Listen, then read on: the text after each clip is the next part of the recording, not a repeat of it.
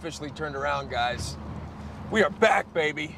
We are back. We are back. Yeah. Classic. We are back. That's we are back. We are getting momentum. Back. Momentum. All right, guys. You know it. I know it. There's a lot of excitement and buzz over the fact that crypto is officially back.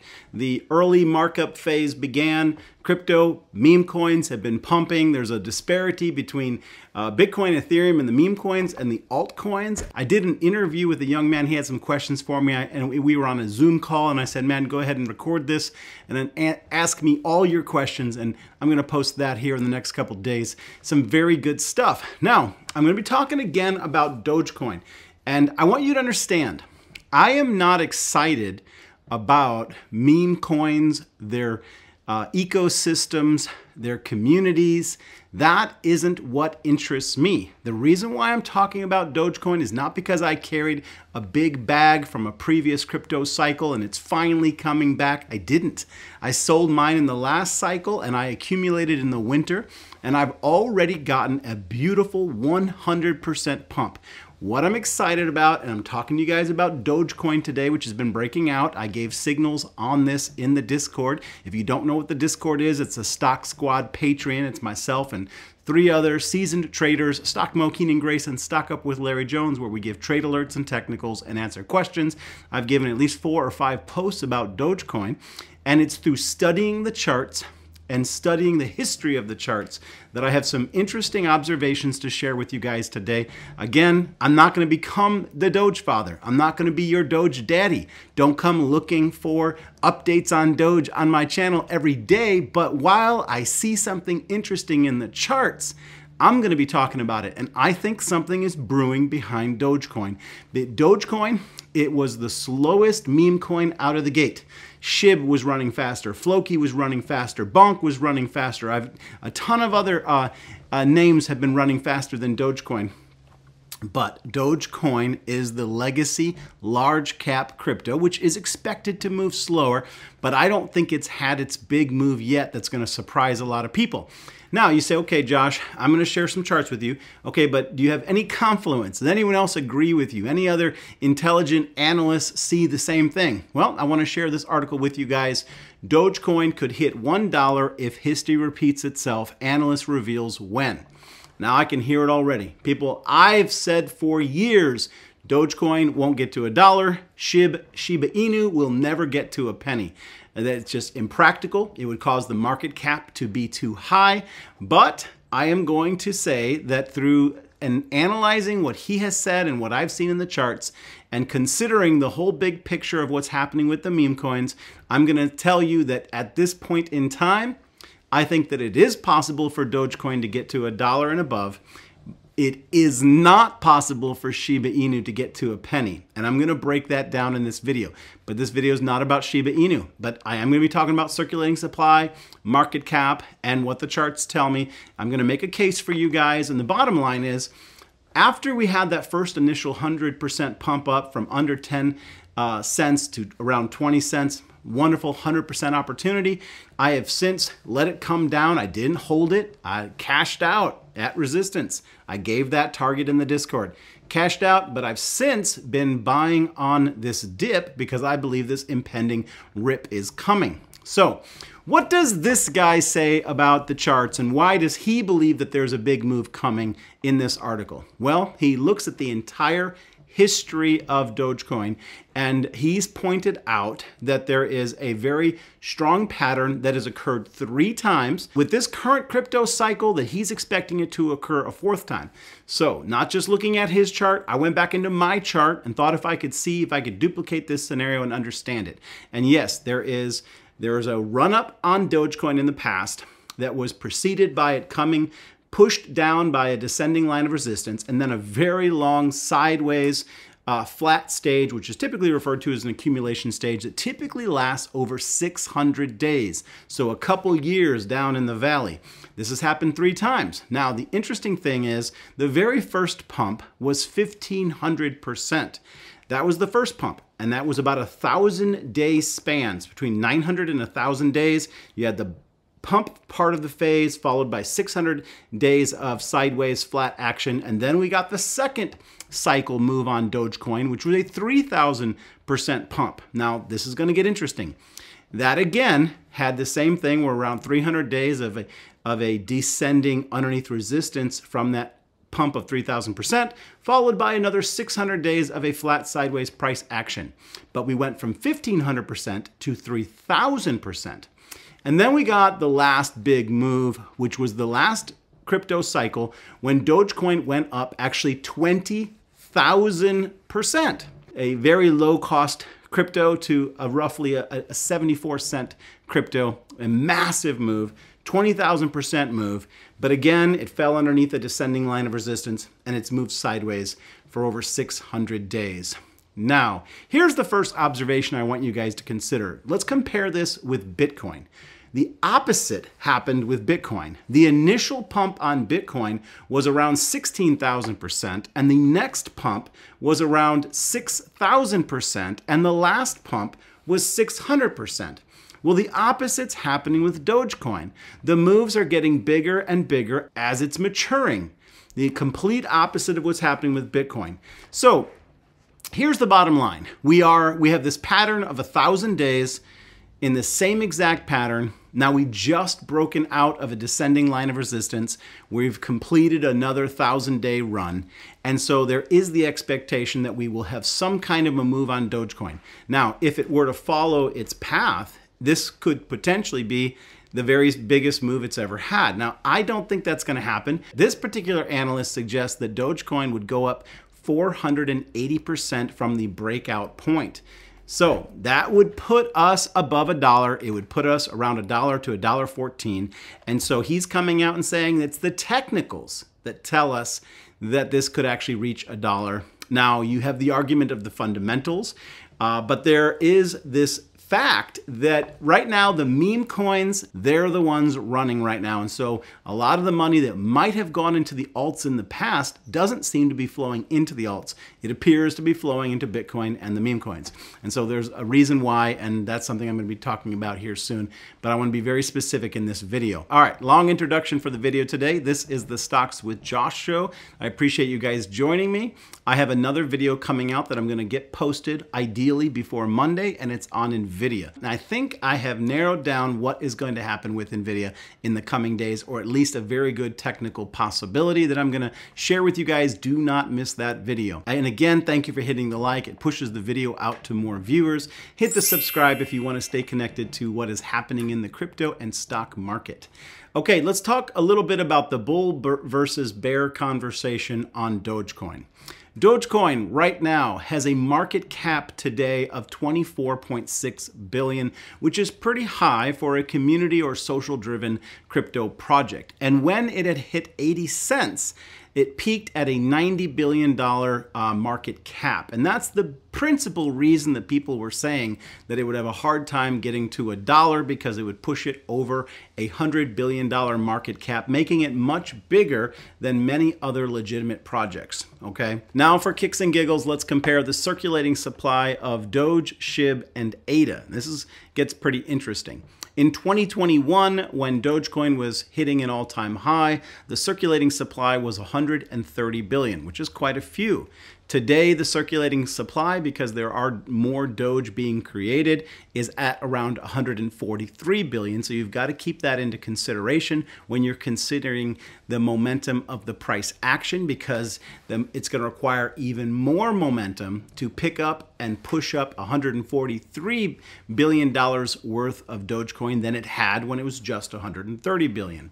Now, if you want to compare that to Shiba Inu, and why I said I don't see Shiba Inu hitting a penny, but I do see Dogecoin hitting $1, Shiba Inu has 590 trillion in their circulating supply, which is ridiculous. They had 1 quadrillion tokens upon creation, and just to put in perspective how much 1 quadrillion tokens is, that is 1,000 trillion tokens, okay? And so the circulating supply for Shiba Inu is through the roof. Now I can immediately hear the degens, the SHIB lovers telling me, and I don't dislike SHIB, I'm an investor in SHIB, but we're just talking about what price can these achieve. I can hear them saying right now, but Shiba Inu has built in a burning mechanism which is going to address this massive circulating supply.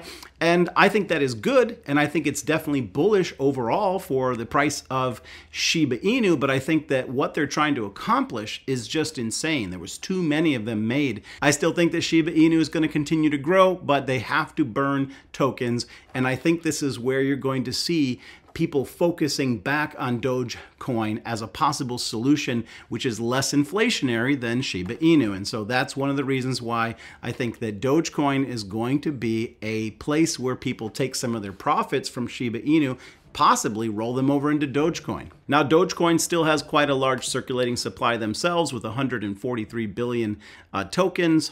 And we know that because we can compare it to ADA, which has 45 billion in circulating supply. So largely, Dogecoin is 3 times the number of coins than exist on the ADA platform. And on that note, when Dogecoin price came up to 20 cents recently, it surpassed ADA in market share, which is quite fascinating. And so we want to put it all into perspective.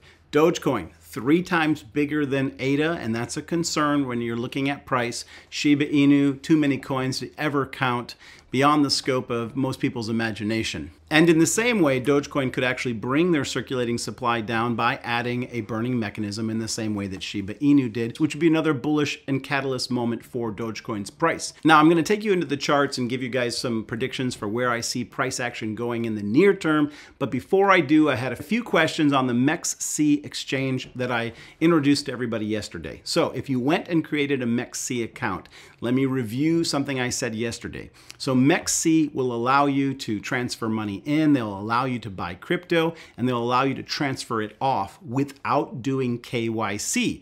But if your internet connection points out to MEXC that you are in the United States and attempting to use their platform, they will say no. They'll give you a little banner saying you're not allowed to use this service. But that's why you can use a secondary service called a VPN, which is a software that simply takes your existing router, which is signaling where you live, the city and country and state that you live in, and it says you're not really here, you're over in Brazil or you're over in some other country, a country that isn't under the restrictions that the United States has placed on foreign exchanges, and so you're able to point there. You're able to create an account on MEXC. You can transfer money from your Coinbase over to your MEXC account where you can buy all the meme coins that I've introduced that I'm currently buying. I shared my meme portfolio with you guys in my last video.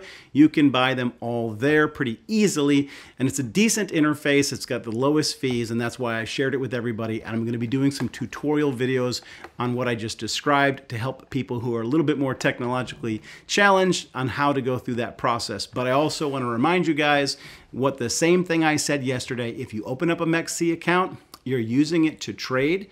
When the push-up is over, you've got to transfer your money back off to a publicly traded Coinbase account or a cold wallet. That's exactly what I'm going to be doing, so I don't want you to come later and say, oh, I got left behind, I left my money on the platform. I'm not going to be leaving my money on these platforms after we get done with the crypto bull market. All right, let's get into the final part. Here's where we're at. We are 38 days approximately away from the halving event, which is going to be, I believe, April 17th. That's the Bitcoin halving event.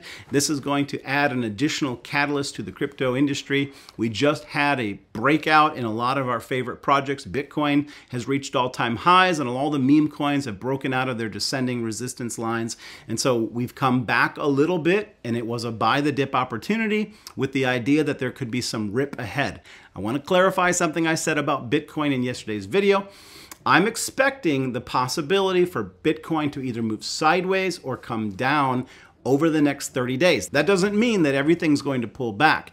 When Bitcoin cools off, that allows money to flow out of Bitcoin into other projects. When Bitcoin heats up, sometimes it then sucks up all the investment supply and it pushes higher. And I would say that even though I think it's going to pull back, I think, as I was saying, once we get that move above that red line, that final Fibonacci line, that all-time high line, that the strongest phase of the Bitcoin bull run begins, which is the final stage. It's phase 4, and that's where you get the largest percentage move right at the end.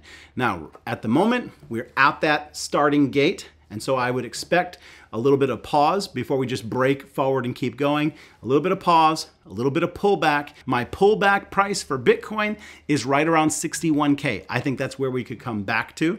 And so getting into anything, you need to be aware that right now, one of the strategies I've been employing is just doing some DCAing. I have an ideal amount that I want to own.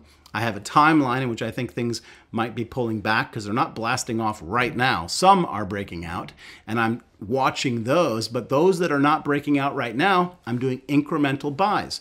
And if I do incremental buys on Bitcoin or meme coins between now and the next 30 days before the next leg up, then I'll get a better average price because you never know how exactly low it's going to go. And so if you wait for it to hit some specific price and it never gets there and it takes off without you, then you're not in the trade at all. And so that's the concern. So ultimately, this video is to advise you guys that do not be sleeping on Dogecoin. It is the legacy of all meme coins. It's a large cap meme coin, and it's been sitting at 15 cents for the last week, which I believe personally was an incredible moment to buy. There's hundreds of percentage points in there for profit, and I think it's a good opportunity. Whereas I think strong support for Dogecoin right now is back at 10 cents. And so here's the message there. This is what's called, for me, a very good risk to reward.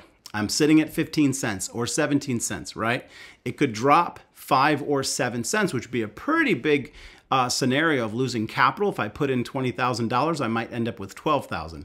That's the risk. But if I put in $20,000 and we at 15 cents and we go up to 30 or even 60 or 90, well, the reward potential on this upcoming move for assets which are actually showing a lot of strength right now makes sense to me because there's more reward opportunity than there is risk. I can measure it. I can put in a stop loss. I can get kicked out at 14 cents. And so there's tons of opportunity there to manage this trade responsibly without getting yourself burnt.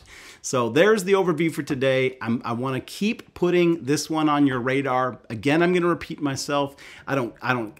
I'm not a Doge fan. I'm not a Doge lover. I love the chart. Price is the truth.